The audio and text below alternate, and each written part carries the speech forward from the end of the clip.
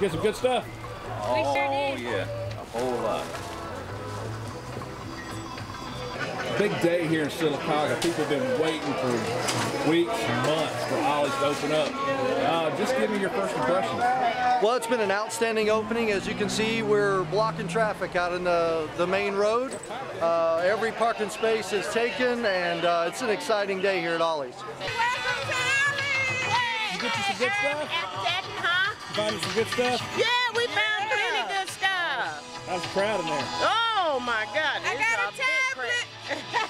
There you go.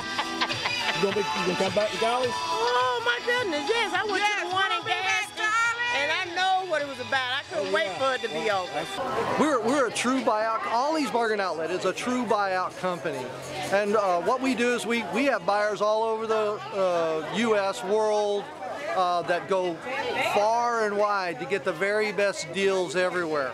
And again, we're a true buyout, meaning that they'll buy everything, bring it into our company, and once we sell it, it's gone.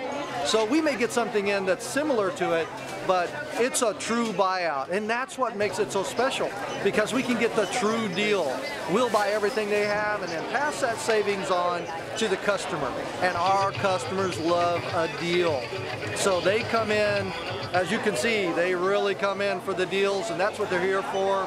And it's very exciting to give those kind of deals. We have all name brand merchandise, Procter & Gamble, Arizona tea. As I look around, we have Honey Nut Cheerios there, just outstanding stuff. Maxwell House coffee. I don't have to go far to give you the deals. Everywhere you look. How many Ollie's are here statewide, and how many Ollie's locations are there in the nation? Well, our goal is to be at 950 stores at the next, say, 5-6 years. We're opening an average of 30 to 40 stores a year. Our big push right now is going west.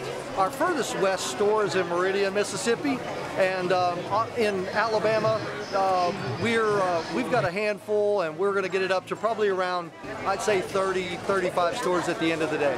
How many people from Sylacauga or here in the area you think come to these doors today? Well, I want to say that about 75% of these folks probably live here.